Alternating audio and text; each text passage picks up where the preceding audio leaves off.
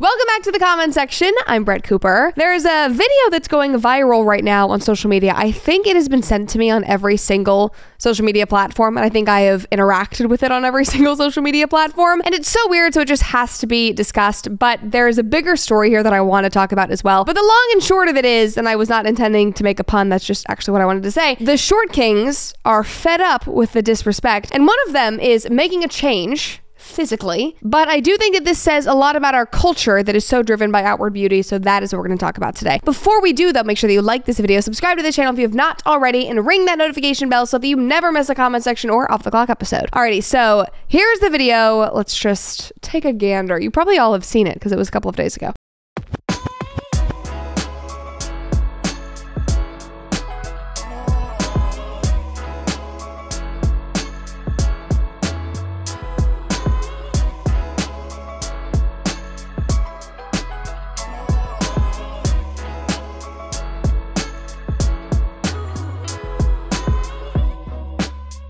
Love that face in pain.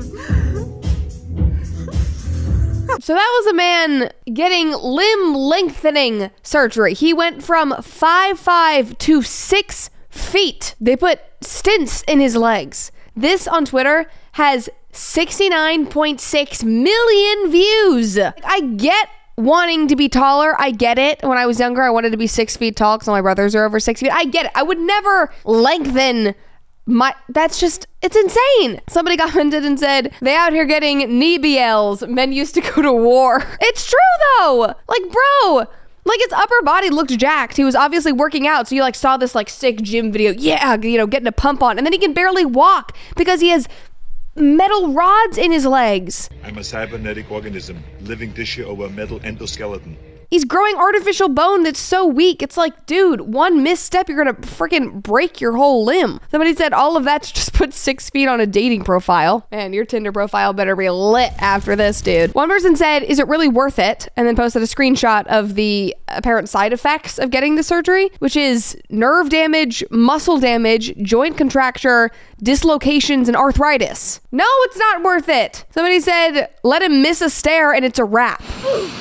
But there were a lot of dudes in the comments that were actually interested in it and were like, I had no idea this was a thing. Like, how do you do this? Where do you go for this? Which made me think of something that's a lot bigger because obviously, like I said, almost 70 million views on one platform alone, and that's just one version of the video. But people are freaking out about this man making cosmetic changes to his body. Like, this is so shocking. This is so crazy. But this happens every day for women. Women are constantly doing this. Maybe not, you know, lengthening their legs, but going to extremes to artificially change their bodies. Like, my social media accounts are flooded with women getting plastic surgery and altering the way that they look, and they're getting these procedures younger and younger, and it's just become commonplace. There's no 70 million views over a girl getting some, you know, crazy BBL or boob job saying, oh my God, I can't believe you're doing this. Do you know the side effects of, you know, getting silicone implants into your boobs? No, it's like, oh my God, yes, queen, this is so amazing. It's like, what's the difference? Like, do we want people to artificially change their bodies or not? It's a weird double standard between men and women, I guess, but the thing that shocks me the most is how young these procedures are happening. For women. And that's kind of what I want to hone in on here because it reminded me of all of this. But just like, look at some of these videos.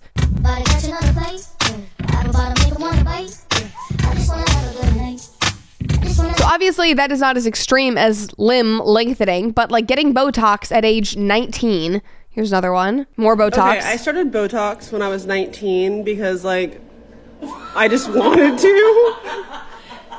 It's all preventative, and I prefer to have my face super tight. So let's just get preventative plastic cosmetic procedures right away at 19. Like, oh my God. You had a boob job when you were 15.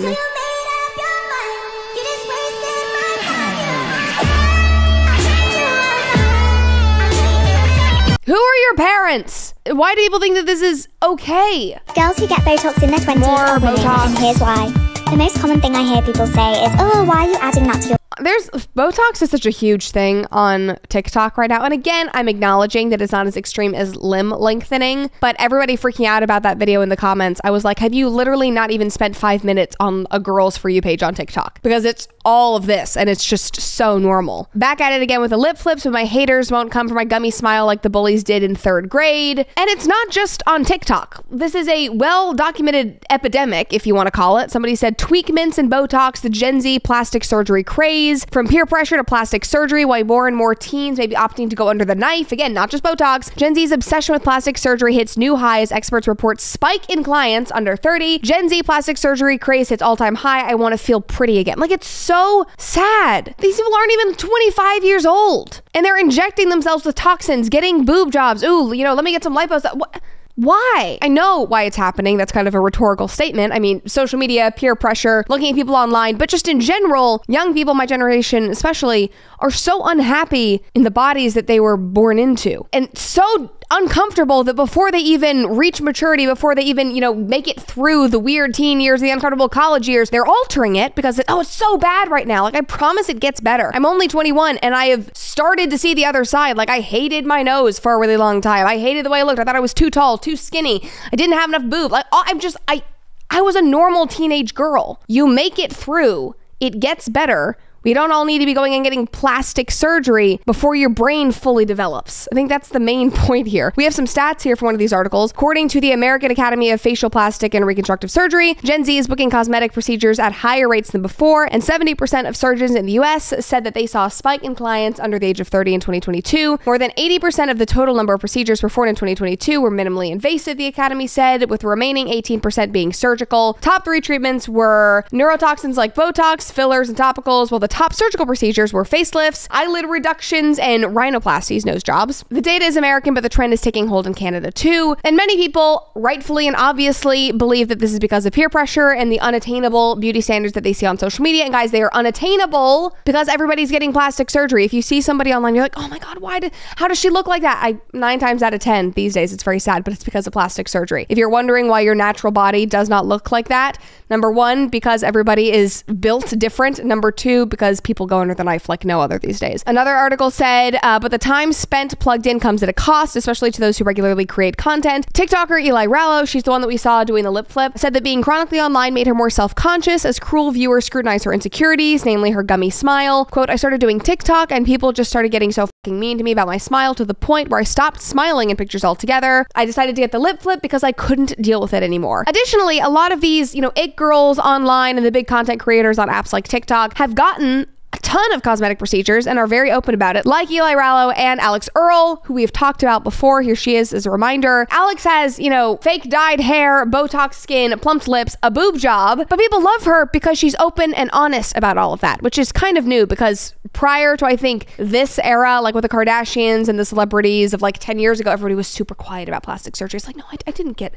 any plastic surgery. It's like, no, bullshit. You absolutely did. These days, everybody's just talking very openly about it, which I guess is good because we're not lying, but I also see this as being harmful for young viewers who are watching these kinds of procedures become normal. Like here, Alex is talking about her boob job. Get ready with me to celebrate my boob-anniversary. So I got my breast augmentation 1 year ago today, and I always get a lot of questions on it, so I'm gonna walk you guys through everything. I always knew this was something I was interested in because I would be little and looking up growth supplements for your boobs. I literally would take little gummy bears when I would be in high school and be like, maybe my boobs will be a double D. I would always talk about it to my parents and they'd be like, Alex, shut up.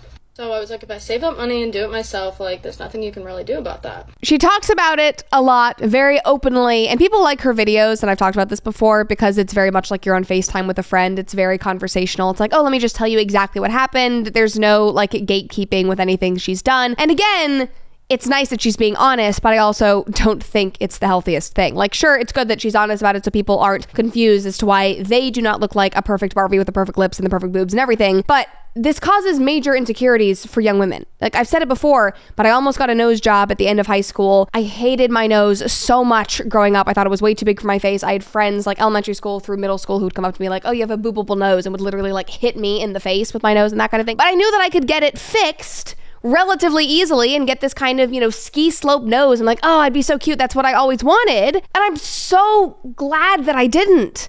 I'm so glad I didn't. I love my nose now, but I would be walking around with this fake piece of me. Is this really the message that we want to be sending to young people? That if you don't like the body that you were born into, that you can just change everything about yourself to make yourself feel more whole, artificially?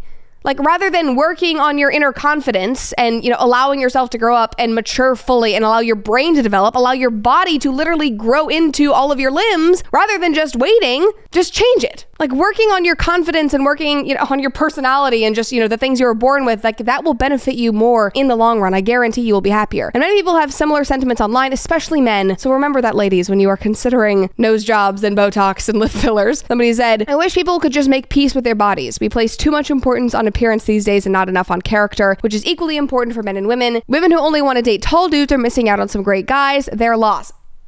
Exactly. Women, do not discriminate against short kings, because then they might feel provoked to go get limb lengthening surgery. We cannot allow that to happen. No, we did this. We're the cause of this. Somebody else said, this is insane. We need to stop pushing body disfigurement as a society. People are perfect as they are. Beauty is in the eye of the beholder. Example, in Dubai, there is more Botox lips than actual lips. And this guy's right. It is very rare to see people, especially online, who are totally natural these days and are very comfortable with it and embrace it. So I urge you to do the same and embrace it. You were designed this way for a reason. You do not need to go fill your face and your body with literal toxins. That's what Botox is. Artificial things like nose jobs in order to feel whole, to feel like a better version of yourself. You do not need to do that. You are totally unique, which is a good thing. Thanks for watching this episode of The Comment Section. I hope you enjoyed it and that you maybe even learned something. If you've not already, like this video, subscribe to this channel, and of course, ring that notification bell so that you never miss an episode.